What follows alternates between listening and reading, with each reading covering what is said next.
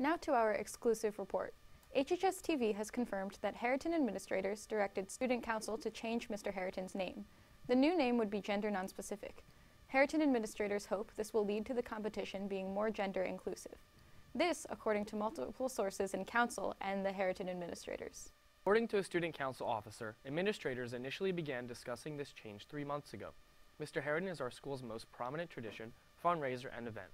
According to Mr. Ferguson, although the decision is not yet final, Harriton administrators have yet to hear any compelling arguments against the change. Mr. Harriton was created in 2007 with the intent to ironically parody female beauty pageants. Harriton TV producer Sam Catania has been leading our reporting effort on this subject along with our entire team. We go live to him in the control room with details. Thanks, Emily. We've now learned that girls have actually always been able to compete in Mr. Harriton. According to an email sent out by Ms. Marcuson on Tuesday, all juniors and seniors are allowed to compete regardless of gender. But in the competition's 11 years of existence, no girl has ever competed. Administrators believe the name acts as a deterrent to females who may wish to try out, according to a council spokesperson. Initial reactions by many students to the change have been negative. We talked to one of the presidents of Harriton's Gender Sexuality Alliance to get their view on the changes. Lindsay Sayer has been co-president of the Gender and Sexuality Alliance, GSA, for the past 3 years. She is opposed to the change because she believes females should not be allowed to compete in the competition in the first place. She said Mr. Harriton isn't like a typical talent show. Quote, "It's supposed to make fun of beauty pageants. If people who could legitimately be in beauty pageants were in the show, then the whole narrative would be lost." She added that she doesn't believe the show is excluding any specific group. National legislation known as Title IX guarantees that all genders are allowed to compete in events like Mr. Harriton. However, the regulation does not guarantee that a school must promote that fact, nor that they must fill specific gender-based quotas. According to a council officer who wished not to be named for this story, all 5 student council officers oppose the proposed changes.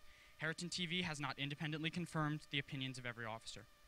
Within 3 months of receiving the directive to change the show's name, at least one of the officers formally met with administrators to discuss the change. They told us that they and the other officers are working to keep the culture of the event alive while also increasing its inclusivity. According to Mr. Ferguson, LMSD will be bringing in a gender specialist from the University of Pennsylvania to help facilitate conversations surrounding the name change. The change came with the support of Assistant Superintendent and former Harriton Principal Dr. Eveslog, who has pushed for Mr. Harriton to change names for years, according to sources. Dr. Eveslog could not be reached for comment.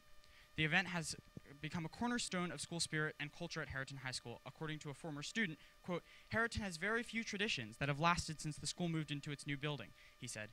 "Certainly, of the few that have remained, Mr. Harriton is the most prominent." Changing the title of the show could be seen as jeopardizing the show's connection with the past and blurring its original anti-misogynistic message. I'm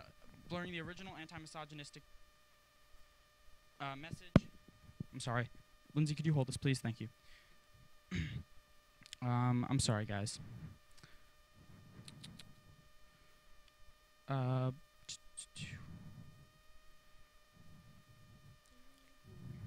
All right, blurring the original anti-misogynistic message it carried.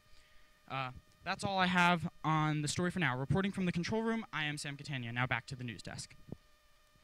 Thanks, Sam. Mr. Ferguson directed Harriton TV members to Principal Mr. Weinstein and Assistant Superintendent Dr. Eveslog for more information. Mr. Weinstein gave similar remarks to Mr. Ferguson. Harriton TV will keep you up to date on social media and the latest regarding this story. In just an hour or so, we will have an article posted to the Harriton TV Facebook page with additional information. Sam will be interviewing Mr. Weinstein this afternoon. Again, we have all this information on our social media channels.